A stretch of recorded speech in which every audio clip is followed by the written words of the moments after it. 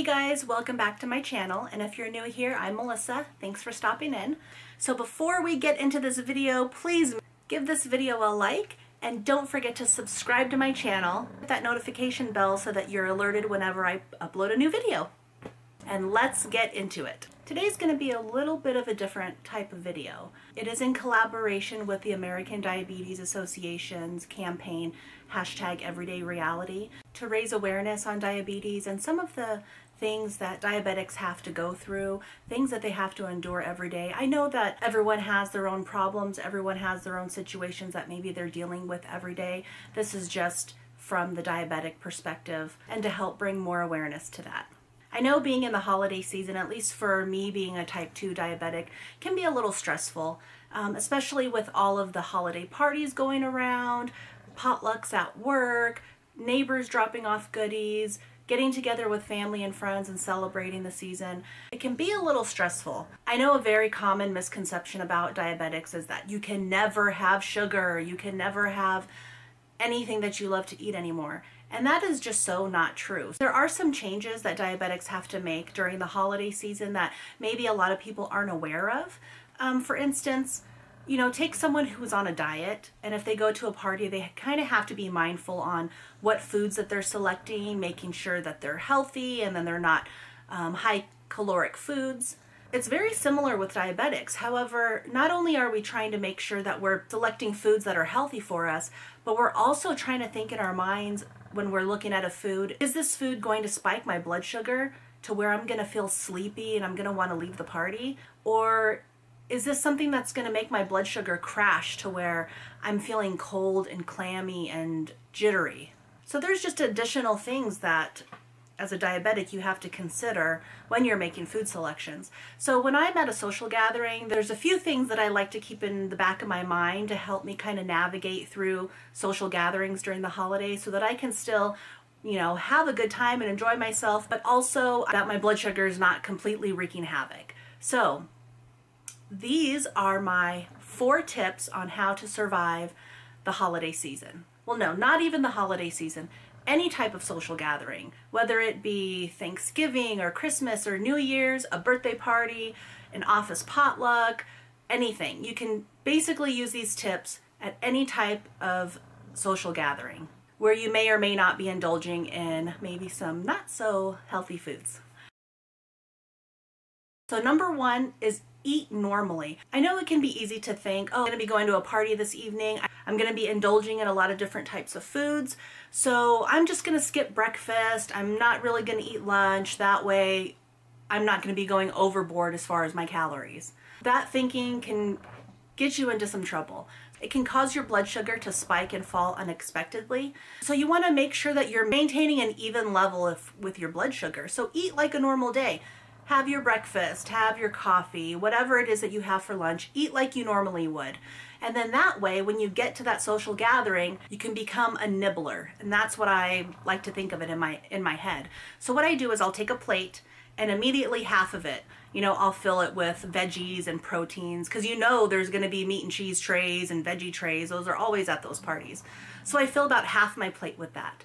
The other half, I look around and I see what are some of the foods or the treats that maybe look really appealing to me and that I would like to indulge in. I take little portions, a little portion here, a little portion there, and put those on my plates. That way I'm still able to enjoy everything that I want, but it's in moderation, and I make sure that I have, a good healthy portion of veggies and proteins.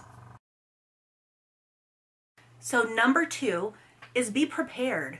And when I mean be prepared, I mean with your medications. So whether that means bringing your oral medications with you that you take regularly so that you don't miss the scheduled time, or bringing along your glucometer and your insulin, being prepared to use them accordingly. Now, not only with bringing your medications, but one thing you want to keep in mind is that you also want to bring either a small snack or maybe some glucose tabs to help combat low blood sugar, because that can be very common as well, especially when you're indulging in foods that are high carbohydrate, high sugar intake, causing your blood sugars to rise and fall. Which brings me to number 3, which kind of ties in with the number 2, is enjoying an adult beverage.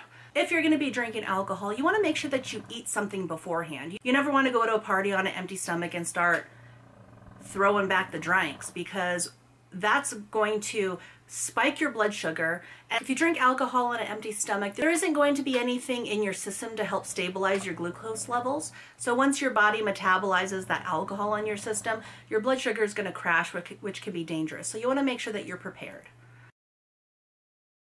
Last but not least, tip number 4 is share the holiday cheer. And what I mean by that is share a healthy, diabetic-friendly dish or a treat to bring with the event that you're attending. That way, if there aren't any like healthy or diabetic-friendly options that maybe you want to partake in, you will have something there that you can have that you know is not going to cause your blood sugar to spike and to crash. So one thing that I do like to bring around the holiday season is cinnamon star cookies.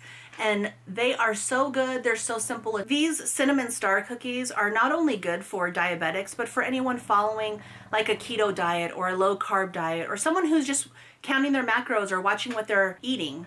Because for one cookie, and they're pretty good sized cookies, it's about 35 calories and a little over 1 gram of carb and like a gram of protein. I think like 1 or 2 fat.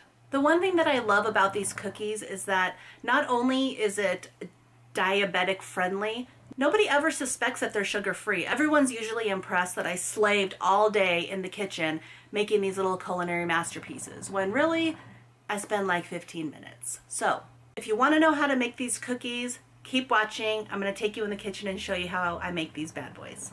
Okay, so this recipe only calls for 5 ingredients. The first thing you want to do is take 3 eggs. Now you're only going to need the egg whites, so go ahead and separate your whites from your yolks, put the whites into a mixing bowl, and get 1 cup of powdered sweetener. I use Swerve, but you can use stevia, you can use erythritol. As long as it's powdered, you need 1 cup of that.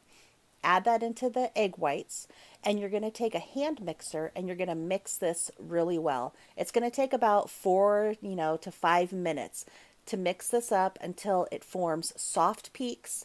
You want it to be a really thick, like pudding consistency, just like it is here. It's really thick. And then you want to go ahead and reserve about 3 tablespoons of this. Just put it in a small little dish, and you can put this in the fridge and set it aside. We're going to be brushing this on top of the cookies right before we bake them. So now that you have that put aside, take 3 cups of your almond flour. Add that into your mixture. Now also into that mixture, you want to add in your cinnamon. So go ahead and put in 2 teaspoons of ground cinnamon right into that mixture there. Now you need to take 1 teaspoon of coffee grounds. It can be any kind. I like Folgers, so I just use that.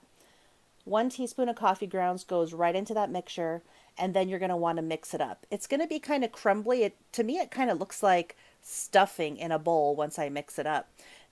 And then I kind of like smush it all together until it forms a ball of dough. I'm going to take that ball of dough.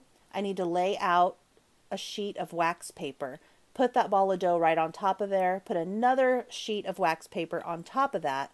And you're going to get your rolling pin and roll that out to about an inch, ½ inch thick.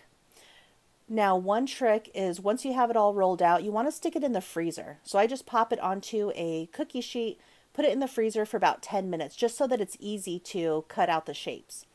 So now I decided to cut out stars, so I'm going to cut out those star shapes. And since it's been in the freezer, it's super easy. Like the dough doesn't stick. It is so easy. Trust me. Pop it in the freezer for 10 minutes. So go ahead and cut out your shapes.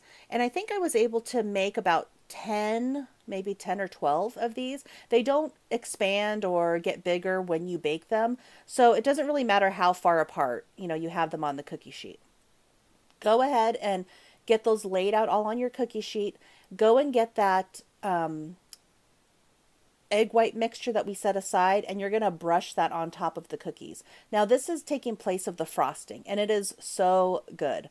So now preheat your oven to 250 degrees. Pop these in there for about 25 minutes, and then you end up with these delicious, chewy, soft star cookies that already have frosting baked right into the top of them. I hope you like these cookies. Give them a try. Cookies are so good. If you make these, comment below and let me know what you think of them. Take them to your next party, social gathering. These don't have to be stars. You can cut these out into any shape that you want. I just wanted to share some of my everyday realities that I deal with as far as being diabetic during the holiday season. And I hope that it was informative and that you were able to maybe relate or take some information away from this video that could help you.